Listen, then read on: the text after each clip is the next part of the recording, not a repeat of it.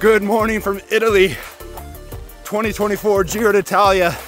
And we're still up here in Piedmonte, wine region, running through these vineyards now, Barbaresco, Barolo. Only a few stages that we've passed so far, and it seems that our Slovenian superstar friend Tadej Pogacar is out to win everything.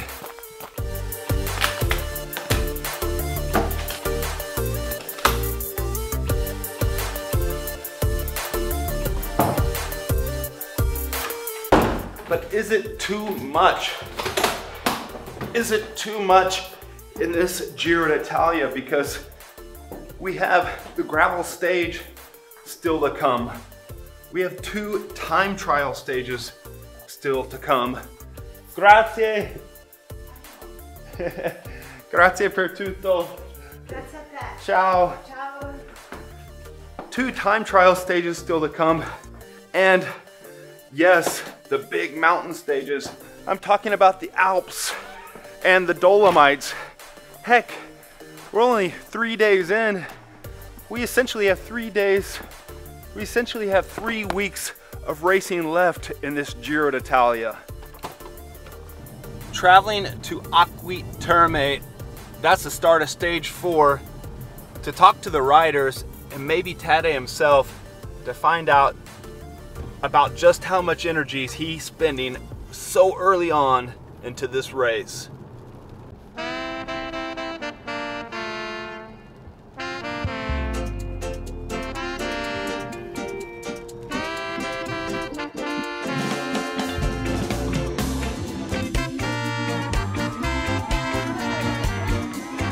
much did the Tadej and Thomas attack really disrupt things leading up to the sprint? Yeah, I think quite a bit. I think, yeah, it's quite hard to chase them as the riders they are. So yeah, that took a bit out of the lead-out guys, I think. And yeah, this is the way he races. He takes every opportunity there is, and I think that's why he's such an exciting rider. But yeah, harder for us for sure. You know, it's kind of cool in one way that he doesn't really care. I think he's so good that once again doesn't really care, he just kind of goes for it. yeah, I wanted to be in good position. I thought Honoré is not on the attack, and I was just trying to follow the wheels, taking the opportunities to take the front to be safe. Then we were end up in attack, but I think I didn't spend so much more.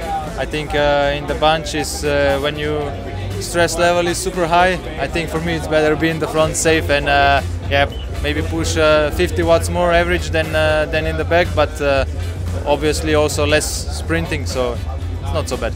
3 days into this Giro d'Italia, and Tadej has tried every day. On the first day, he just fell short to Jonathan Narvaez. Day 2, won the stage, took the leader's pink jersey. Day 3 was at it again on the hills of Honoré, joined by Geraint Thomas. He's attacked every day in this Giro.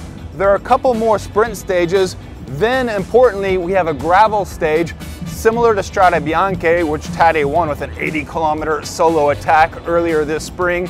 Then we have a TT, summit finish stage, and another stage before we get down to Naples. Tadej's got to think about saving some energy.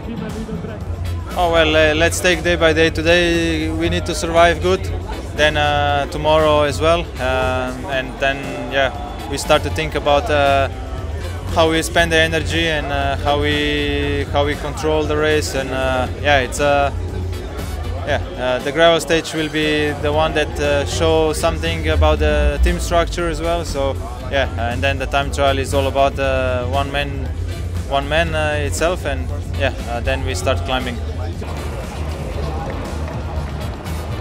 There go the riders for the start of the 4th of 21 days of racing in the Giro d'Italia. Speaking with each rider, well, they're all blown away by how much energy Tadej is using in this Giro d'Italia. But talking with Tadej Pogacar himself, he said, well, it's safer on the front, and really he's not spending that much more energy than the other guys. But yeah, he'll start to think about what's ahead. The gravel stage, the TT stage, and the summit finish. and perhaps save his energy, but he left us with the departing words, you never know. Maybe he'll attack again today and tomorrow. Well, this is the Giro d'Italia, the Pogacar d'Italia.